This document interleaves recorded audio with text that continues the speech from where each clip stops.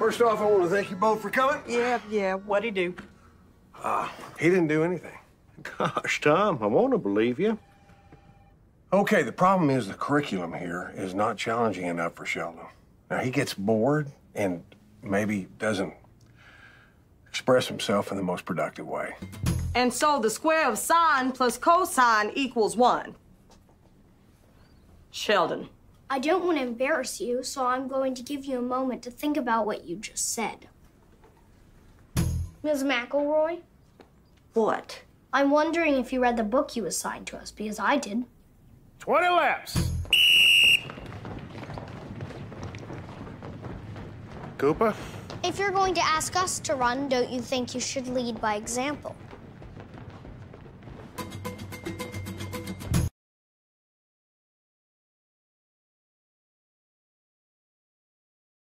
It's gonna be weird around here without Sheldon.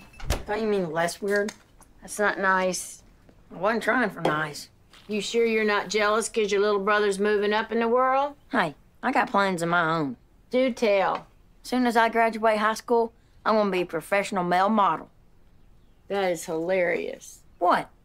I'm good looking. No, that you think you'll graduate high school. The model thing was funny, too.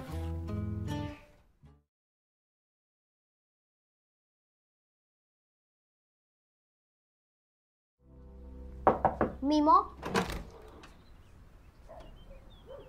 Wow. I know, I look great. I got you a little going-away gift. Come on in. This necklace has been in our family for generations. It belonged to a Comanche warrior who gave it to your great-great-great-great-grandma. Why'd he give it to her? Well, according to family lore, she was a very accommodating young lady, and they hit it off. That's a bird feather. Eagle feather. Doesn't matter. I don't like birds. Birds are filthy. Okay. Fine. One featherless family heirloom for you to take with you and keep you safe while you're away. You don't actually believe this has magic powers, do you? Oh, for God's sake, just say thank you. Thank you. There's a price tag on it. No, there's not.